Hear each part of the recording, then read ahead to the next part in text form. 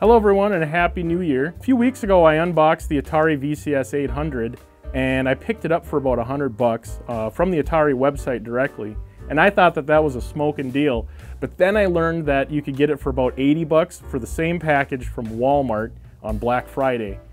But nonetheless, I still think it's a great deal because you get two controllers, you get the classic controller and the joystick controller, and you get the full Atari black walnut version with the nice wood trim on it. So today on Spice Vader, we're going to dig into a RAM and SSD upgrade. We're going to compare the 45 watt stock TDP versus the 54 watt upgraded TDP, and we're going to see if we can make this a decent casual living room gaming rig for 2025. So let's take apart this Atari. I'm going to use my iFixit toolkit here. The first thing you're going to want to do is use a Torx T10 bit.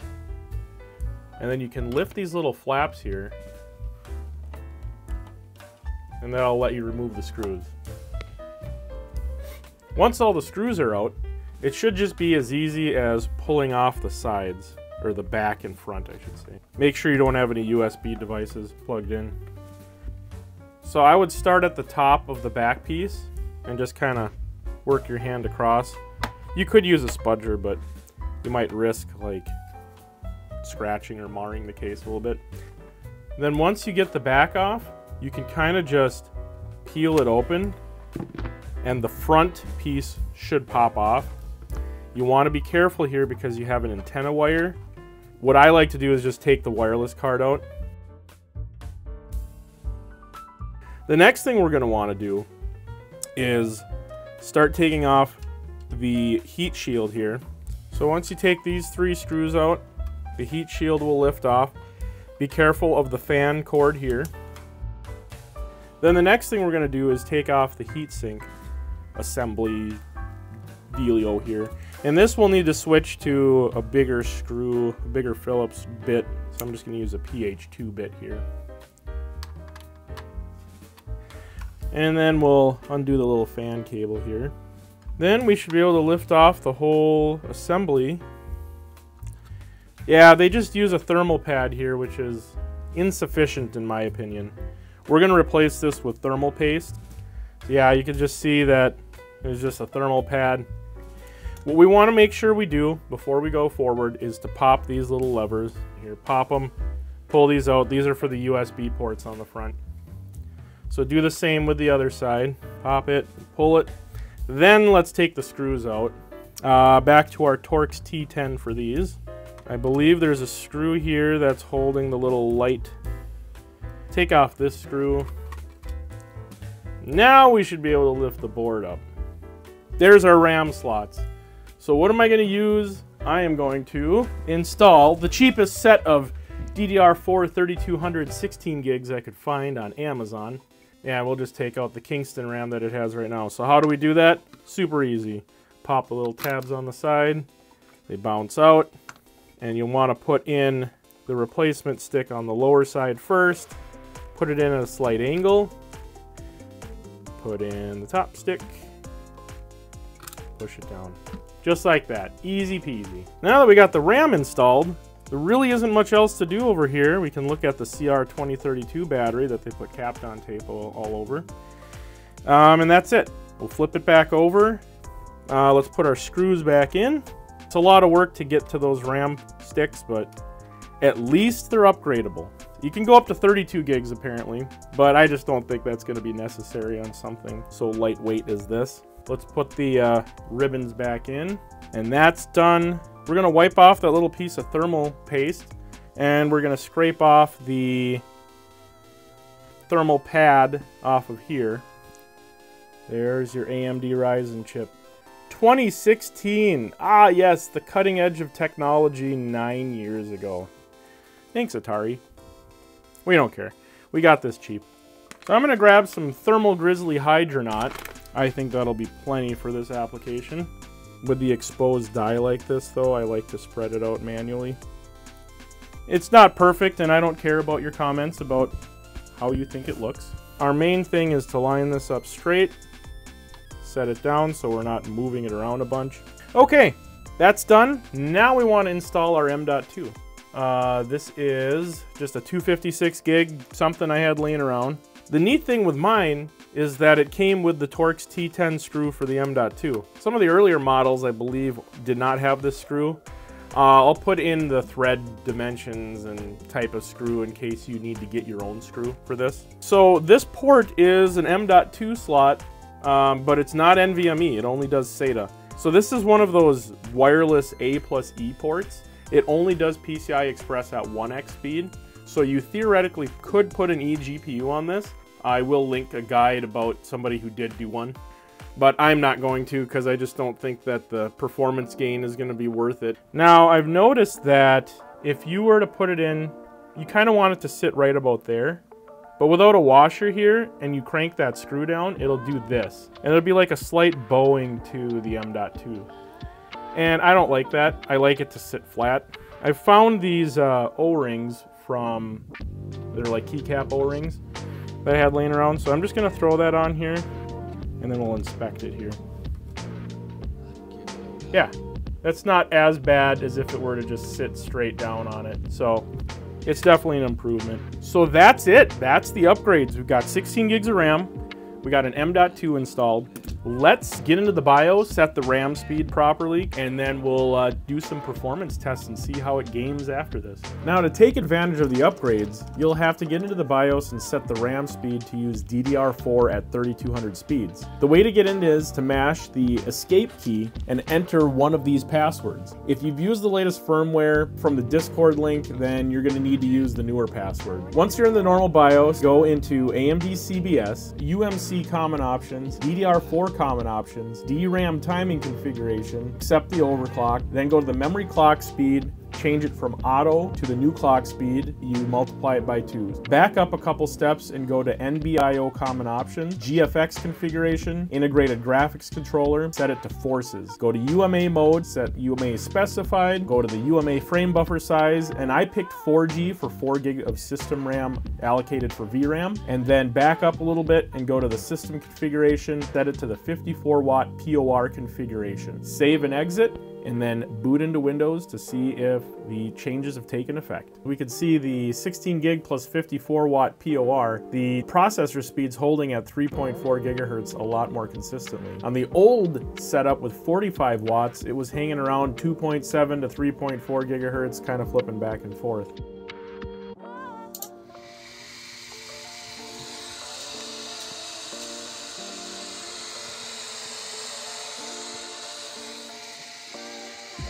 So now let's get into the main thing that you're all here for. I have better performance and overlay tools in Windows, so it'll be easier to compare stock and overclock gaming performance. And for 2025 going forward, I promise to use screen capture whenever possible instead of recording the screen with my camera. Today will be easy since we have 1080p 60 and we'll only drop down to 720p to try and hit 60 FPS in a couple of games as we need to. I won't try to talk too much during these game tests, so I'll just let them run. The temps here, we're seeing way higher temps, over 100 degrees Celsius at times, before doing the thermal paste. And after the thermal paste, we're seeing high 80s, low 90s for max temps. And we're able to hit that 3.4 gigahertz speed a lot more consistently.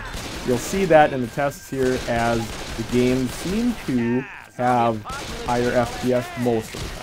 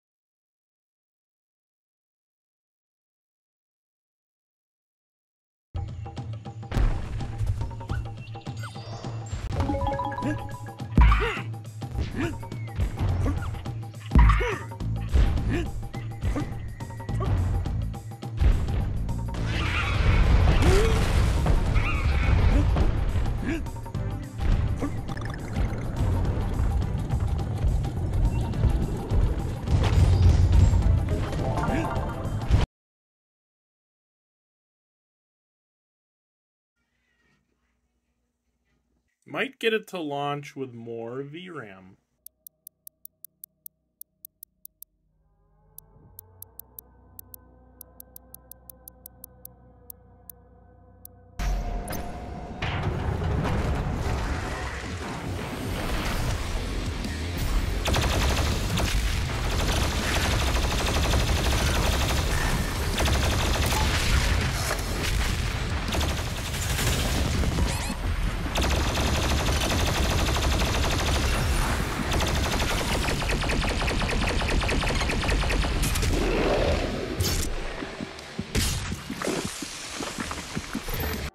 So that was the games test. It seems to work pretty good.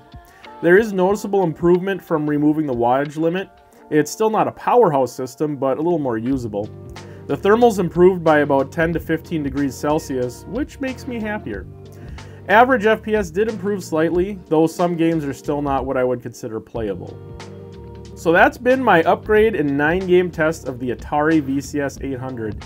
You may ask why I didn't try doing anything in the stock Atari OS. Well, I played with it for a few minutes and it doesn't interest me. The interface is slow and the store generally sucks because it basically wants you to buy every Atari game just to play it. I'd much rather buy those games on Steam or Epic and then play it on any system. You can check out other videos of what that experience is like if you want to see more. Now for the next VCS 800 video, I'll run through an install of a Steam OS distro. I'm thinking Bazite, but we'll find out when we get there. Stay tuned for that, and in the meantime, be sure to like and subscribe. Huge shout out to all of you for getting me to 800 subscribers. Let's keep pushing to the 1,000 subscriber goal. Until next time, thanks for watching and God bless.